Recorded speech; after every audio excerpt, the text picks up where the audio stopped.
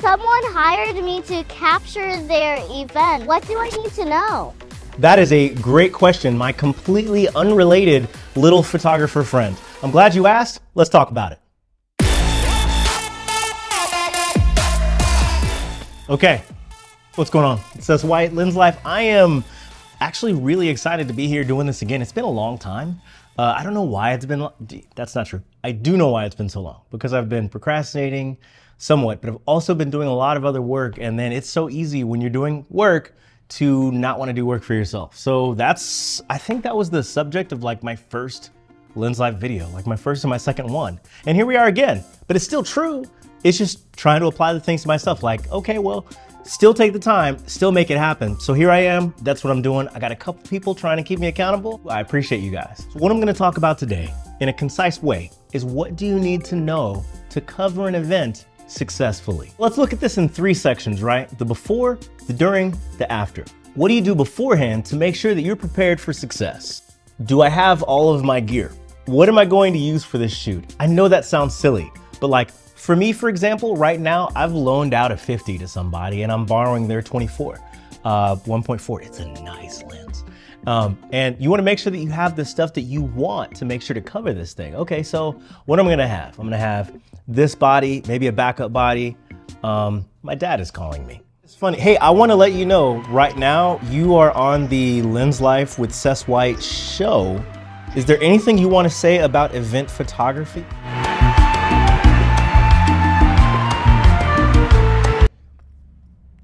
I did not plan that. Okay, you wanna make sure that you have all the gear necessary to cover it in the way that you wanna cover it. Maybe you like a whole lot of wide shots, maybe you like a lot of close shots. Me personally, I like to mix it up. I have a Tamron 70 to 180 and it's nice, I like that a lot. It's like my walk around lens, but I also have the, I think it's like a 28 to 75. I love that thing. So those are the two, if I'm covering an event, that I'm going to have. This guy that's on my FX3 is the 17 to 28. I'll also have that in the bag because I like to get a few wides, but I don't primarily focus on that. That's just how I shoot. Now, however you shoot, make sure you have those ready. Make sure that your batteries are good, have an extra. Make sure that you've got clean cards and clear lenses. You don't want to go out into a situation and you're ready to shoot, but guess what? Your card is full. Now what are you gonna do? You're gonna have to sort through stuff that you're like, okay, did I already import this? Do I need to delete it? Do I need to save it? I'm scared, I don't know. You wanna make sure that you've got room on your cards. You wanna make sure that you have batteries, like I said. You wanna make sure that you've got clean lenses. If you're going to be shooting an event for a while, it's helpful to have snacks. It's a bonus. That's a pro tip. Bring something to eat. You may want to have negotiated food into your contract, your agreement, however you set up your booking, because nobody wants a photographer that's fallen out. That's not good for you. It's not good for them. It's a bad look all around.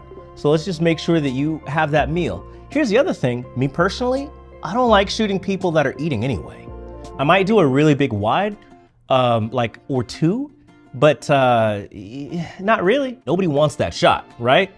So if you're gonna be there throughout a meal, that's something to consider. It's always a good idea to have some snacks, something that's not going to melt or be gross by the time that you eat it. If there is something special or specific that you need to know about to be prepared for, make sure that you have already talked with your coordinator about that. It might just be a fair question. Hey, is there anything out of the norm that you need me to know? Is there anything very specific that you need me to capture? Maybe there's some action that's happening apart from everything else, but you need to be there because they want that moment. So that's something that you want to coordinate with them. And the very last part of the preparation stage is don't be late. Make sure that you know where and when to be at the place that you need to be. Here in the St. Louis area, there are multiple things that have the same name. There's Andres, that has different locations. You wanna make sure that you're at the right location for that establishment. You wanna make sure that you're in the right city. Illinois and Missouri, for example, have cities that are named the same. Oh, you meant O'Fallon, not O'Fallon, Illinois? Okay, see you in about 2 hours. You know, you don't want that situation to happen. That's not good. So now we're gonna move to the during. What happens during the shoot to make sure that it's successful? You've got all your gear, it's charged, your cards are clear, right? So We already said don't be late. Depending on the event, you may want to be 30 minutes early. You may want to be an hour early. I don't know how much setup you need, because some people, if you use flashes, you want to set those flashes up ahead of time. If you like using natural light, maybe it's just an outdoor thing, you might not need as much lead time to get there. When I shoot an indoor event, I'll say specifically, I like to shoot flash. Outdoors, maybe. I shoot with a remote system. I'll have my trigger on top, and that'll talk to my flashes that are firing wherever. Make sure that your flashes are charged. That's part of the charging part ahead of time, but you want to make sure that those are in place strategically. Maybe you have to move it in the middle, but plan that a little bit ahead. But regardless, make sure that you're not late, because if you need to make a switcheroo at the end for whatever reason, you want to make sure that you got time to do so. One thing that I will say for sure, you don't want to ever learn anything on the job. You want to have at least a little bit of experience before you do something. You don't want that client gig to be the first time that you're using your remote flashes. You don't want that to be the first time that you're dealing with the trigger and changing the settings. You want to make sure that you have some familiarity so that when it's time to do the thing, you can just do the thing. A lot of things are planned, but not everything is. Keep your head on a swivel, right? Pay attention to things that are happening. One thing, and this is a little bit funny, it's sort of a me thing, but I like to get photos of people taking photos. I know it sounds dumb, but it's people being in the moment, because what do? When we see something that's interesting or exciting to us, we like to take a photo of it. We like to get selfies. I love getting selfies of themselves and other people, because they're in the moment and that's what we do naturally, right? I enjoy that a lot, and I encourage you, keep your head on a swivel. Pay attention to what's happening around you. There's an official list of events, and there might even be a shot list, but absolutely get the environment that's happening around you. That's gonna add that extra little bit of, okay, this photographer was there and present, and they captured things that we didn't see. I love that. I'm gonna book this person again. We're gonna go assess again because he caught this cool thing. Let that be you. One thing that's super, super helpful, have a consistent white balance. I'm kind of dipping into the after part right now.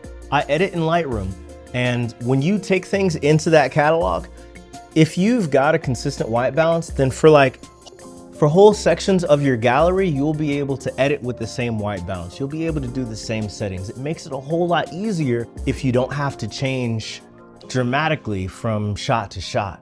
So the less editing you have to do, the faster you'll be able to turn it around and get it to that client. So try to keep that in mind.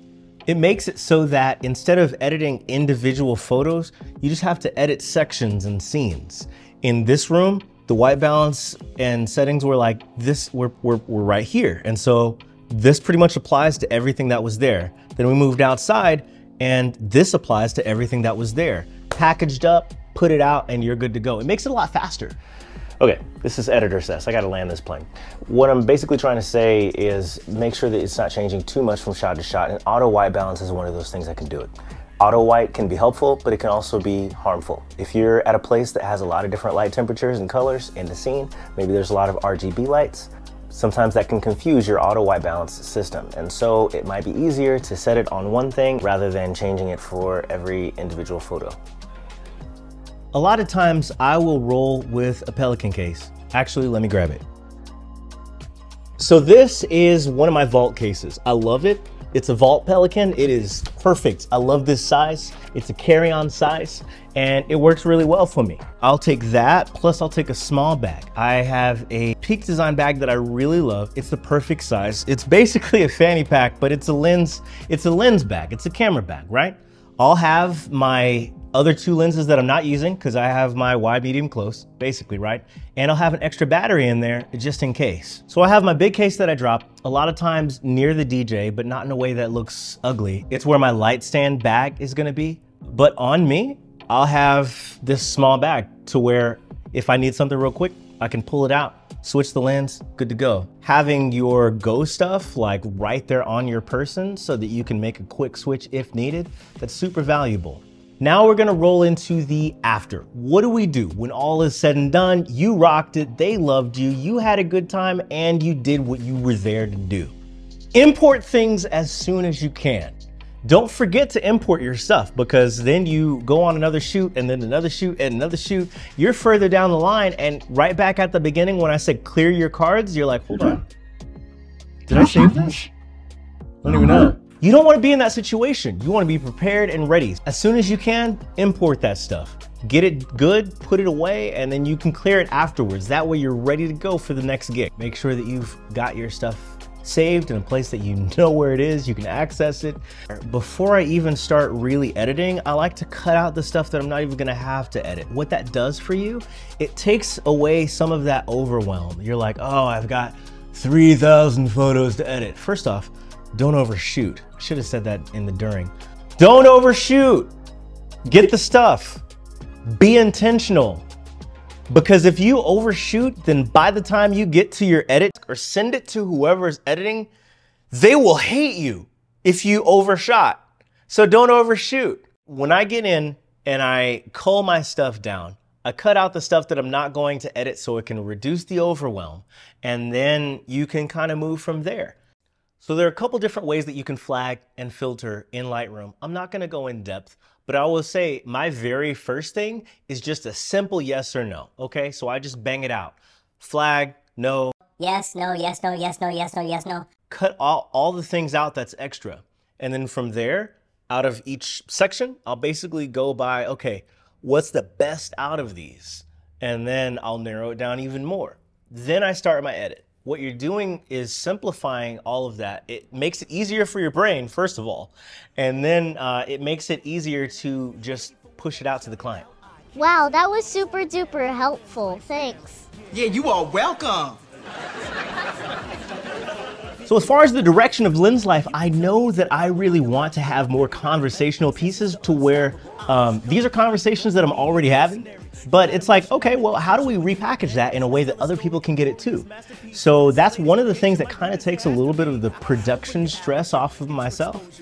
It's just like, okay, I'm talking to somebody. I'm gonna have this conversation that I've already had with somebody else, a couple people, multiple people, and I'm just gonna package it in a way that other people can access it too. I hope that's cool. If that's cool, comment down below, let me know. Make good images, have fun doing it. Bye. And if you have kids, tell them about our YouTube channel, Epic RK. Pro or an ad with a Lens Life fam. Said what I said, not the gear, it's the man. A woman ready with the camera choice in hand.